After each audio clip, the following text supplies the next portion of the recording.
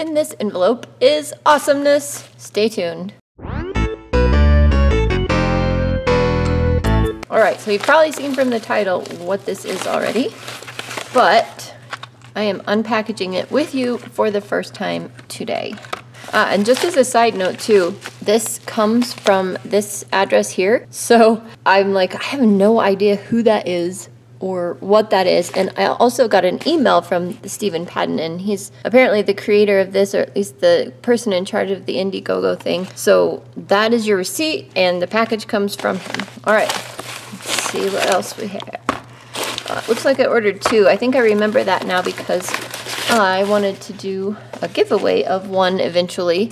So stay tuned for that. Subscribe to my channel if you want to be part of that. Okay, let's see what it is. Here goes. Oh, look at that. Portable Painter Micro. I cannot wait. This thing is so tiny. I have the regular portable painter. If you haven't seen my watercolor palettes tour, that's up here in the corner and probably in the description box below.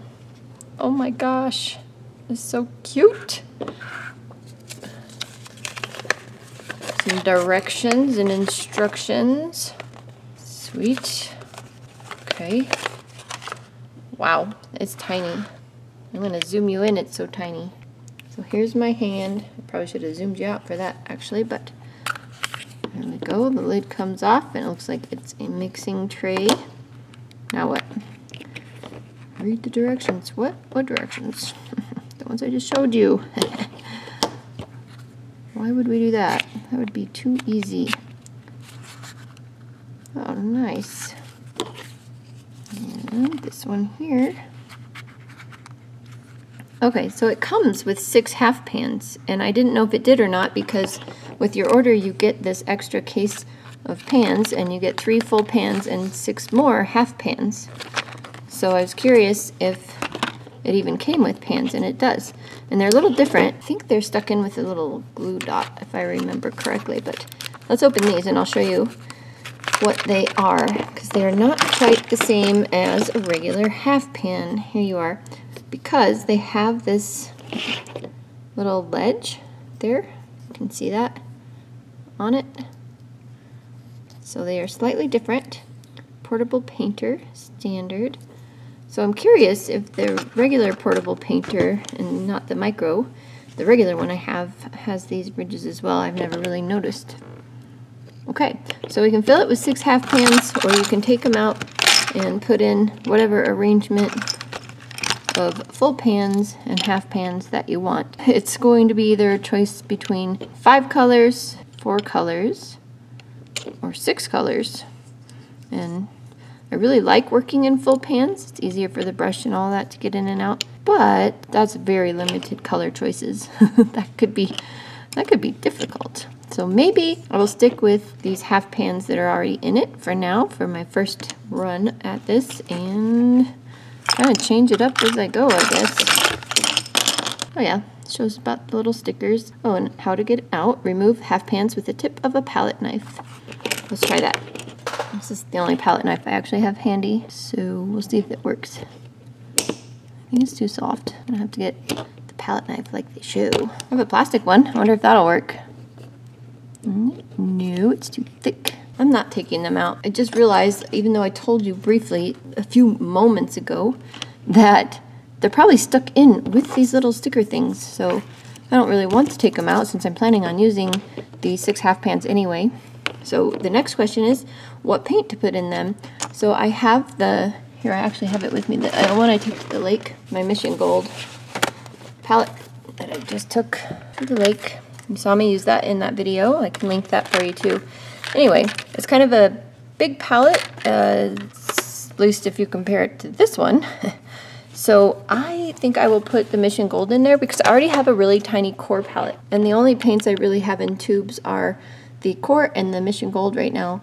I do have a little bit left in my Winsor & Newton one, but I don't really like those paints. So the idea is you have these for mixing wells. This you can hold water, or you can mix in that as well. It's got a little thing here. If you wanted to secure it like between your fingers, I think, like that maybe, and hold it, it just kind kind of helps you maybe not drop it quite so easily. I'm not sure. I'm glad it's flat. I really like to lay my palettes right next to what I'm working with this flat surface, so I'm glad it doesn't have another wing like the Cloverleaf palette, which I still need to fill, by the way. I may have to buy some paint because I'm kind of using up Mission Gold and Core, so I might need to try something different. Like, what is that one? I really like the Indigo and Sennelier. Might want to try some of their paints maybe. Okay, so let's get out our Mission Gold. This is going to suck. You remember the trouble I had creating this palette? And it has 11 colors, and now I have to get down to 6 colors somehow. I suppose I could fill up some of these other pans and have them dry and just take them with me. I don't know, I wouldn't switch them out, but I'd have them, but I'm not going to do that. That just seems like a lot of work or a waste of the idea. So we are gonna choose 6 colors from Mission Gold, stick them in here, let them dry, and play with this.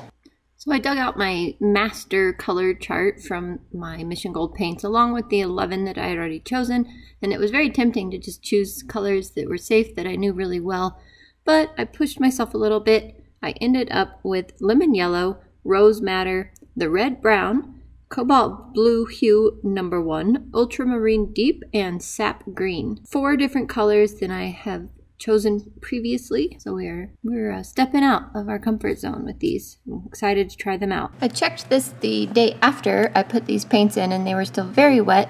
And now it has been, let me think about that, several days. We'll just call it several days because I went out of town and came back for 2 days. They're still very soft. Oop, yep, look at that. So that's kind of unfortunate because I need to leave town again tomorrow, but maybe they'll be okay. Long story short is I want to compare this against the Portable Painter Classic, is what they're calling this now on their website. And so I don't have any paint in here that's dried already, but I want to bring it with me because what I suspect is that this one will work good when you have a surface to lay it on here, because you aren't going to be able to hold this and your sketchbook open in your lap all at the same time. At least that's what I'm thinking is going to happen. So I want to take this and see what happens, but I also want to take this because I know you can lay this one over your leg, so that might be really cool. I have 20, what my family say, I think the trip we're going on is 20 some hours with stops, like 24 hours of traveling time alone, and I thought it would be really cool to put this over my leg in the truck and see if I could even paint that way. The problem is this paint is taking so long to dry. Let me think about this a minute. Today's Monday, so I released that video on Friday, but I actually went out of town on Thursday. So this has been Thursday, Friday, Saturday, Sunday, 4 days, and it's still not dry. So the feasibility of putting paint in here and having it be ready to travel just doesn't seem like that's gonna happen.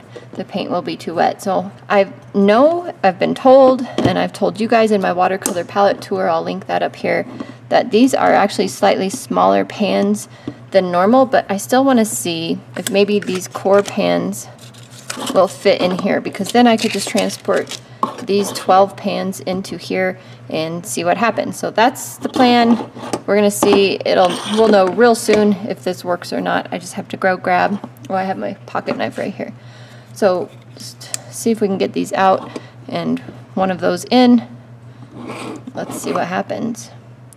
My knife's kind of sharp, but I don't want to hurt them. Okay, that was easy. Let's pull one of these out.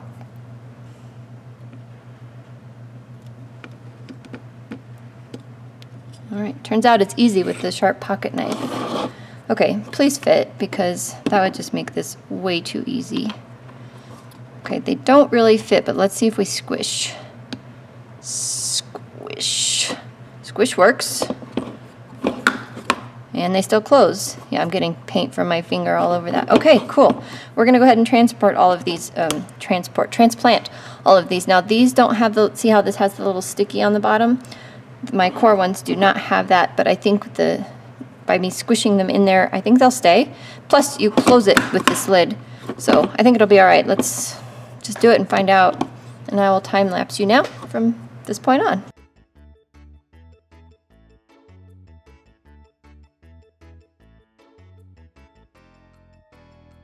Those are all in there. I'm so glad that worked. I just really want to do this comparison. I don't know, I may throw that in. It doesn't really fit.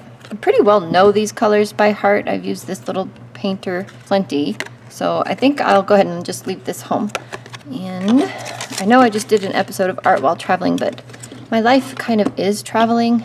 My son is a near pro enduro racer, and we have to go all over the US for races, and I assume that's going to go internationally here soon when all that opens back up. So if you're wondering why the heck I'm traveling so much in COVID, well, there was a little bit of a family vacation since they still had the lake open. They did close it for a while, but while they had it open, we took advantage of that, and then with my son's racing schedule, and then the rest of my family and myself have raced also, but this year it's just my son so far. It's a big deal. So we're heading cross country, 2,000 some miles. I need to look that up for sure. I'll put that on the screen, but that's why I'm traveling so much, and it's fun, but it's also stressful, especially with a YouTube schedule of 2 videos a week. This has been really, really hard for me. So I'm going to leave you guys hanging, and I absolutely hate to do that. I am so sorry. I hate it when other YouTubers do that. They're like, hey, here's this box. Oh, I'm sorry. We are not going to do anything with it in this video, and that just drives me crazy. But guess what? I have to do that to you guys, so I'm really sorry. But what I will do for this video is I'm going to make a little swatch sheet for this so that I'll have it with me. And just because these are colors that I picked some colors that I haven't used before for Mission Gold, and some are similar colors that I'm used to, but I want to have a swatch sheet for that because I'm a little unfamiliar with 3 or 4 new colors, and these 2 are the same as my last palette. And then these I'm very used to, so no worries there, but I will do the swatch sheet for you guys, and I'm hoping to try and be able to take footage of me using these. Like I said, this one can like pretend my arm right now is my leg, and I showed this to you before, but if you're pretending my arm is my leg, this goes over your leg. You put water in each side, and you have water, paint, and you don't have to hold the palette. So I suspect in the truck, if I can even paint in the truck, I get a little car sick, but we'll see, that this is going to work better than this. But I'm excited to try them both out. So let's swatch this out, and we'll leave the video with this swatch, and I guess subscribe if you want to see that next video. Keep an eye out for that, the little bell for all notifications. Otherwise, YouTube only tells you once in a while when I upload. So if you don't want to miss that, let's do that. Also, there's a couple other reviews of this micro palette. I will link in the description box below. The only 2 I've seen out so far are from the Frugal Crafter, Lindsay Ryrick, and Teo. I don't know how to say his last name, but I'll link them below. So just check those 2 out. I will also link how to get this micro palette and this one, if you don't have it, in the description box below. All right, let's do the swatch and get to it. These are a couple of pieces of Arches watercolor paper that I just had left over from another project, and I think these are cut down to be ATC trading card size, which is no big deal, but they're already small, they're already cut, so I'm just going to cut it even smaller to fit this and swatch. That should be fun. And I don't know if this was on video, but I did take notes of what the colors were because I knew I was leaving town again for several days, wanted to remember them when I came back. Let's get to it. Always keep these little scraps because you can see here, you can use them when you're testing paint colors and stuff out. Nice to have the same paper that you're painting on, even if it's a little scrap.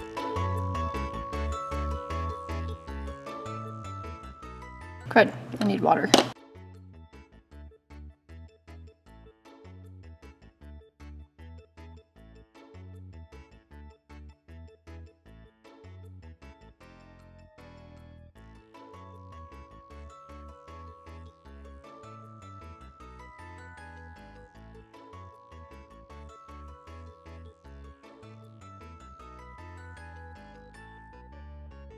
A cute little mixing chart.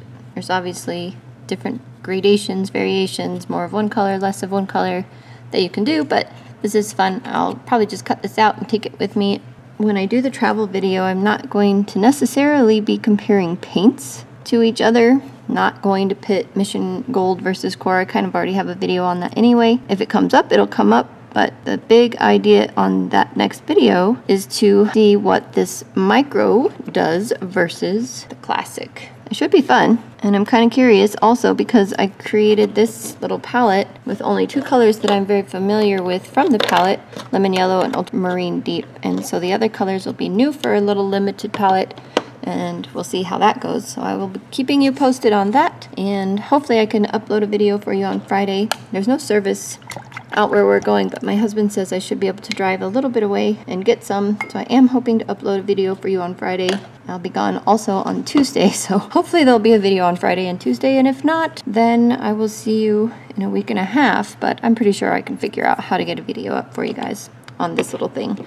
Initial impressions are, it's absolutely adorable, so cute. The fact that they give you these extra pans makes it nice because you can set this up, and then if you're like, well, that sap green didn't really work, you can just change it out for another one and you don't have to dig out your paint, so that's handy. Right, that's all laminated. It should just go there. This has this particular way it goes together because of certain tabs snapped all together. Now this one won't fit inside of this, but it will fit inside that, and yeah, I just threw that, but it landed on my lap, so we're good. All right, in we go, ready to go.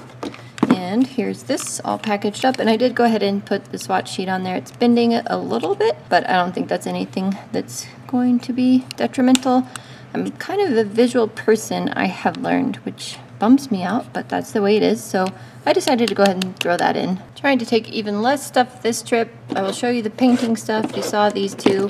All I'm going to go with is the Micron 5.2, a mechanical pencil, and a little Posca pen that's white for highlights if I need it. And then for videoing, just this. I can wrap it around stuff, hang my camera, and my camera will fit in that. And for my camera, all I'm going to be using is my very dirty cell phone. That's that for filming. I also have to bring my external hard drive because of the video aspect of that. My computer itself, which is just a Microsoft Surface Pro, so it's pretty tiny. Pretty well should do it, and we'll see if I can get 2 videos up while traveling. Oh, I might throw this in because I was just going to use the brush that came in the Portable Painter Classic. It is pretty tiny, and this one's pretty versatile. And I'm going to throw it all into this awesome pouch. This is from Denise Soden of In Liquid Color. If you guys don't know her YouTube site yet, go check it out. She has really fun paintings. Yep, I have more.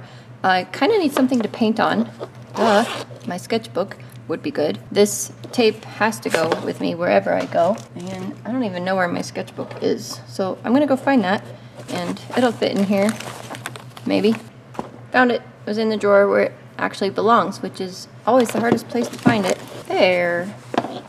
Finally. That took all day and all night. No, just kidding. That wasn't too bad.